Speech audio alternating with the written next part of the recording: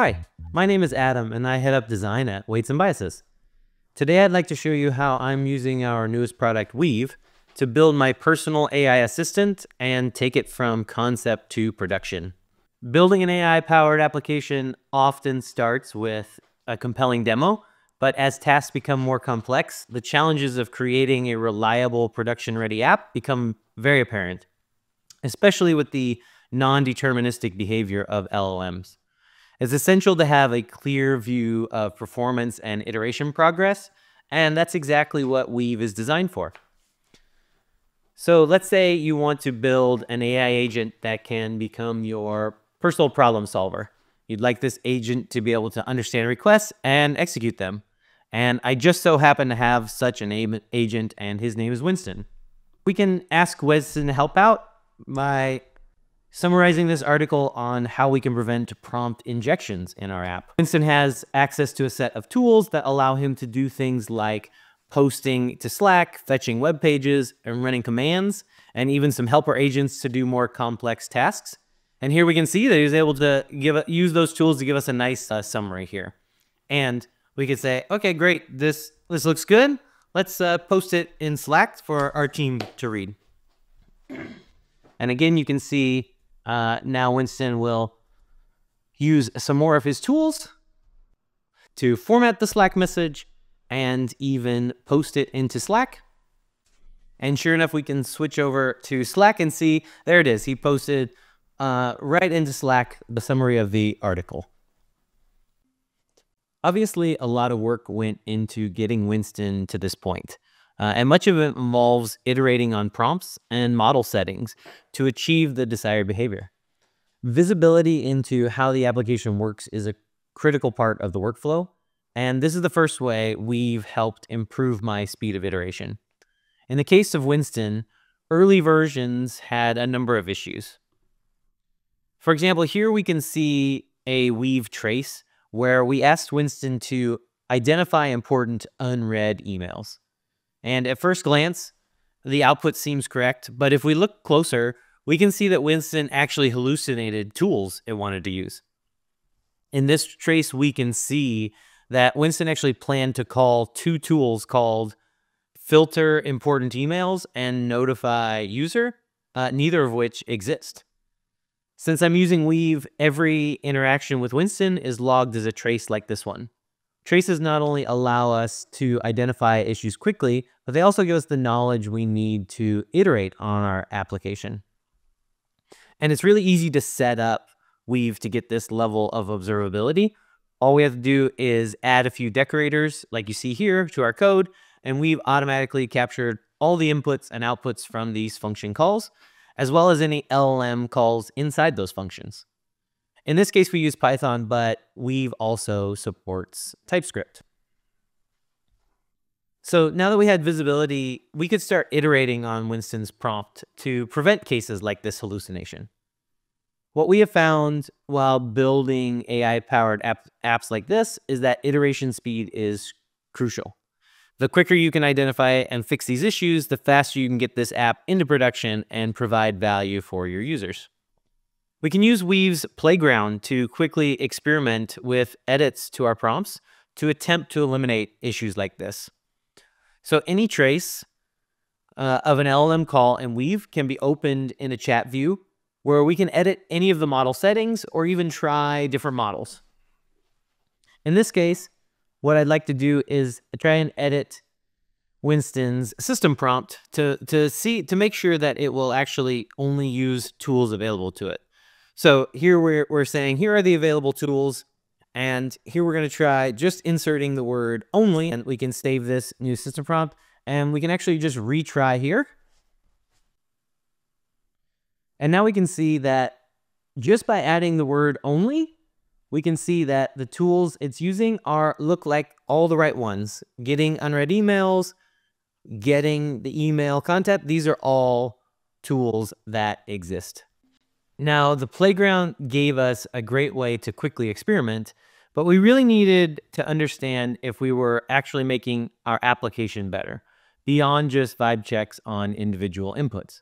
We needed to be able to trust that Winston could handle many different types of input and we needed a way to measure his ability to do so. To accomplish this, we used Weave evaluations. Evaluations consist of a data set and scores to evaluate the performance of our LLM calls. For Winston, we created a data set that included a range of the requests that he would be given and the actions we would expect for him to perform for each task. We also created some basic scoring functions to validate he responded in the correct sentence type, like question or statement, and another that made sure Winston used correct and valid tools. With the evaluations and scores set up, we now had a systematic way to check the effectiveness of any changes we made. Here we can see the results of an evaluation run, and now we can actually see that we've essentially created tests that will catch hallucinations like the one we just saw in the future. You can see here that for this input, we see that the test has failed from our tool usage score, that in fact Winston is trying to use some invalid tools here, this filter and this notify, which do not exist. These basic scores go a long way and are very helpful, but we also want to get some more qualitative evaluations. And for that, we leveraged LLM judges. For Winston, we actually created an LLM judge that outputs the strengths and weaknesses for any plans that Winston creates. And this feedback is a great starting point for how we could improve future versions of Winston. So for instance, we can look at the weaknesses of that the LLM judge found in this particular one, and you can see how it actually calls out there's a lack of detail on how important emails are identified, and that it doesn't actually specify the channel or method for giving notifications. So developing LLM judges can take a bit of time, but Weave actually comes out of the box with several different types of pre-built scores that you can implement right away to add this type of qualitative information to your evaluation. And now that we had a way to measure the impact of our updates to Winston, it was time to iterate again. One of the major decisions to make when building LLM-powered applications is deciding on what model to use. For a production app, you'll likely need to balance trade-offs like cost and speed versus quality and reliability. Here you can see a list of evaluations we ran, each with different model settings.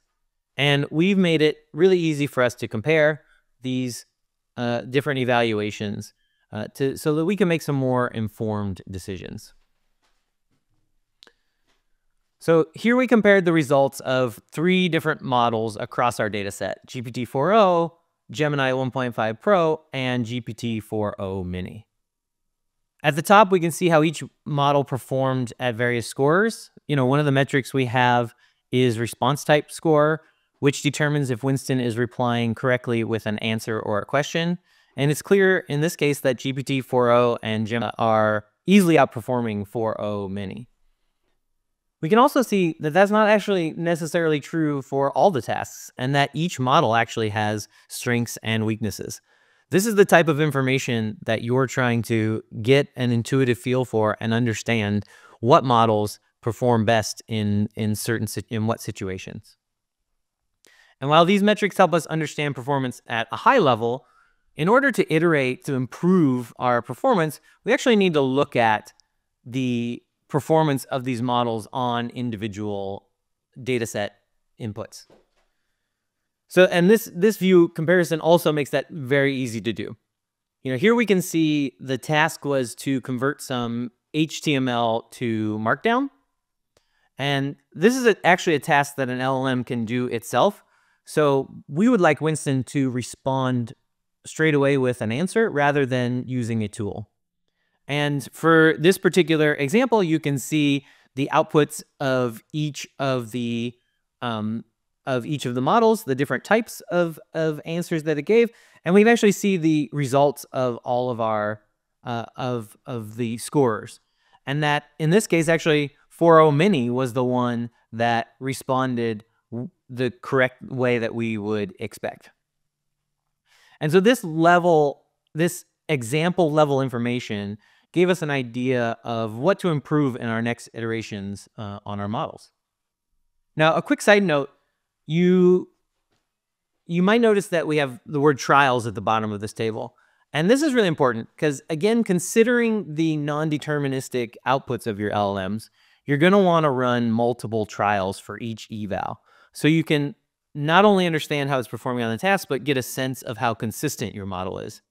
Here, you can see the results across the trials are the same for each model, so we can be more confident that our app will respond similarly over and over. So progress on evaluations is not always linear. Some iterations will improve and some will regress. With this loop of iteration and evaluation, we create a lot of evaluations. And at times it's hard to keep track of the evaluations, let alone the changes that went into them. So fortunately, Weave tracks all of this automatically for us. And this is a diff view between two versions of the model Winston that were used in two different evaluations.